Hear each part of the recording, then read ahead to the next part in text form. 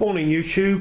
What I had last night was a chap made a comment on my potbelly stove, but very simply he raised what I think is a really good idea. You know, he said if I was to modify the stove and move the shelf up towards the middle of the stove, that I could light the fire in the middle and use the bottom of the stove as an oven. So what I'm going to do today is to build a shelf and modify the stove slightly. I've already started by drilling some extra holes around the middle of the stove where the new fire level is going to be, and I bought this baking tray which is going to be the shelf, and it's going to be mounted in the stove about a third from the top, somewhere there. So that's the new level at which I'm going to light the fire, and then everything underneath it is going to be an oven. And I'm going to do a little experiment. So I'm going to bake 2 loaves out of one of my bread mixes that I've dragged out of my preps, and split it in 2, bake half of it in the potbelly stove and the other half in the oven, and then compare the 2 loaves that we get. As you see, the stove, it says I've dragged it out of the trailer, and when I pack it away, I always have the first firewood for the stove to actually light the stove packed in the stove. So all I've got to do is drag it out of the trailer, and no matter where I am, I'm not going to have to start running around foraging for firewood straight away. I can get the stove on, and then I can start looking for my next load of firewood. So this is the wood that's always in the stove. That's what I'm going to bake the bread with. Back soon. Okay, because I've never done it before, it's a matter of working out how the best method of lighting the stove, but it was a little bit of a palaver, but I think we've got there in the end. You know, there's about a 8 to 10 inch space there for the fire, and there's the space for the oven below. So the other thing that I've just discovered is that you can feed the fire above the shelf by pushing pieces of wood into the hole for the chimney. So seems to be taking hold. So let's get it outside now, set it up, and let's get this dough made. Let's see if we can put a loaf in the potbelly stove, a loaf in the oven, and let's see what they come out like. Back soon. All I did with my timber is I just processed it the same way I would have done in the field. So I've cut it down into pieces long enough to go into the potbelly stove, and then just battened it down with my craft knife. And all I'm doing is popping those little pieces of wood into the potbelly stove. The bottom of the stove started to get hot now, so it won't be long till we put the bread in. Back soon.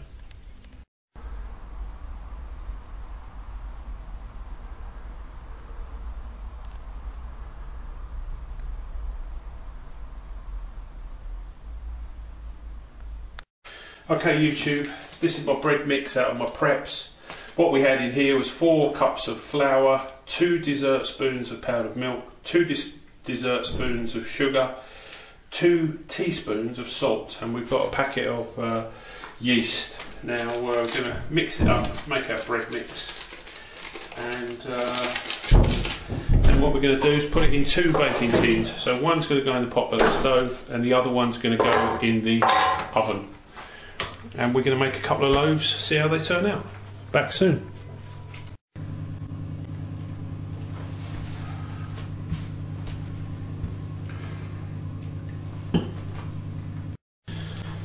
Okay YouTube, there's our dough, and all I'm going to do is cut it in half. I've got 2 baking tins, small loaf tins. I've got half in one, half in the other. One goes in the potbelly stove, the other one goes in the oven. Let's see what sort of bread we end up with.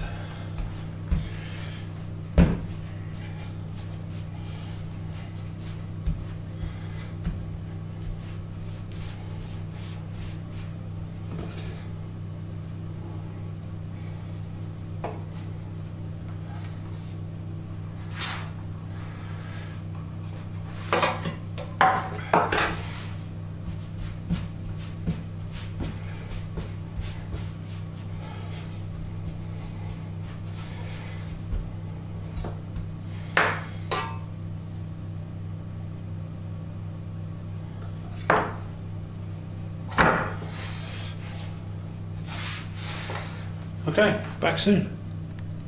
Okay, YouTube, let's have a fried egg sandwich while we're waiting for this bread to rise and this potbelly stove to warm up. Had to change hands for this one.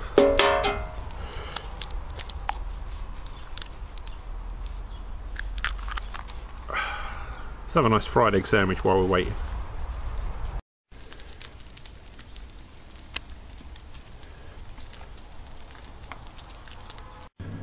Okay, YouTube, I've left the bread to rise for about an hour now, and pretty much doubled in size. As you can see, it's almost filling the baking tins. Now one goes in the oven and one goes in the potbelly stove. I'm going to put the big one in the oven, and the other one will go in the potbelly stove. One in the oven, 25 minutes. Potbelly stove, hour plus. But let's have a look and see what they look like when they come out.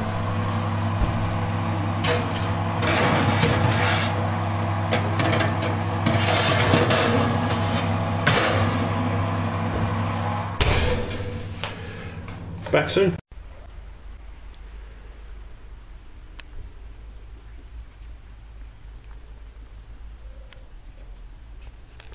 Okay, let's shut the door. I reckon about an hour. I've just put this baking tray in the bottom of the stove on a couple of bits of wood, just so that we get a bit of heat underneath it. If you put it straight onto the bottom of the stove, all that happens is the bottom of the bread burns. So let's see how we get on. The other thing I've had to do with the stove is I've had to bring it into the garage because it started raining. It wasn't a very fair test. Obviously the rain is cooling the stove down all the time, so what I've done is I've just popped it inside the garage, but I'll leave it there for a little while, see how we get on with it, get the bread out and see if it was worth doing. Back soon. Okay, YouTube, just got the little loaf out of the oven, still quite hot, sounds nice and hollow, has got a bit of a crust to it. Normally if you let the bread rise for a good hour, you get a thin crust. That's the only thing about baking your own bread, that sometimes you can get quite a thick crust on it. If you overcook it or you don't allow it to rise to a good size before you bake it, the outer crust can be quite thick. But that's the one out of the oven. Let's see what the potbelly stove's doing. Still raining. Oh.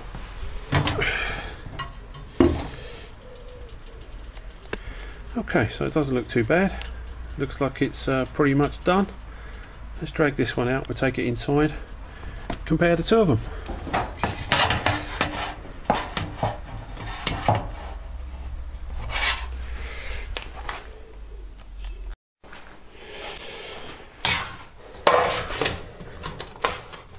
Okay, so that one's the loaf out of the potbelly stove. Let's get it out of the tin and see what they look like.